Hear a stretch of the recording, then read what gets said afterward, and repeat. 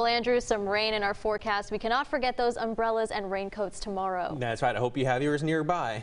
Yes, I've got to bring it over, but Okay. it's at home, but I will keep that in mind. All right. Yeah, we are going to see rain across the area, mainly into deep East Texas, which we'll see the heaviest amounts. Of course, we do need the rainfall out there, so let's take a look at what we can expect here with Futurecast. We'll see the clouds increasing tonight into your Monday morning, especially into southern portions of the area. By around 8 o'clock, some showers will start to enter into the Houston-Trinity County area, and we'll see the rain gradually spread across at least south of Interstate 20 by 1 o'clock in the afternoon. You can see some darker greens and yellows indicating some heavier rainfall out there. Certainly will be moving through into deep East Texas, but as we head towards 3 o'clock in the afternoon, you can even see some more organized showers heading towards the Interstate 20 corridor. Some yellows and darker greens in there, indicating some brief areas of moderate rainfall. By 7 o'clock in the evening, still tracking some rain showers, mainly south of Interstate 20, and then we'll be left with just a few showers overnight, Monday into Tuesday morning. Clouds will gradually decrease from north to south as we head throughout your day on Tuesday. By 4 o'clock in the afternoon,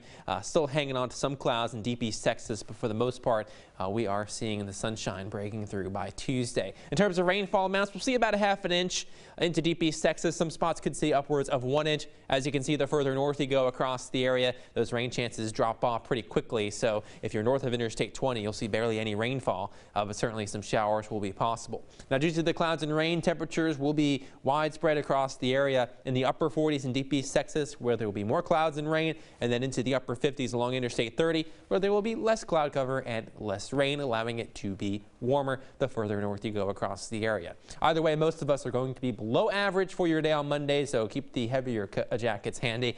We'll see those temperatures over the next 7 days, staying mainly below average through Friday at least.